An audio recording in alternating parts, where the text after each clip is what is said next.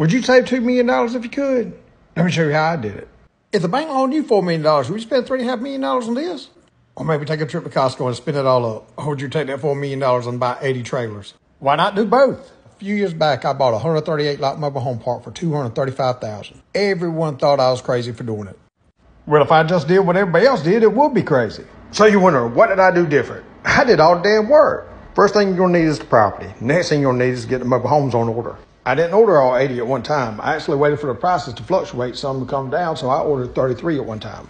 I saved $198,000 just by waiting 3 to 4 months to order. Next thing you're going to need is a dirt pad. I paid over $600 per pad, but I needed 33 pads. That's $20,000. But I saved $20,000 by getting all 33 done at one time. Then you're going to need your water taps. Out of 33, I was only missing 8. That means it cost me $8,800, but I saved $27,000. After you get the house in place, then you got to block it up. That's $3,200 per house. Then you got to run the water and electrical. We do that ourselves, so we save about $2,400 a house. And my guys underpin the homes and build a porch. That saves at least another $3,000 per house. And then the AC. We buy 5 units at a time, and we got the guy to come set them and hook them up for us for $350 per house. The unit and the materials cost about $2,500, so we save $1,000 per home. If you paid a dealer to come hook this up on your lot, it'd be $75,000 for this home.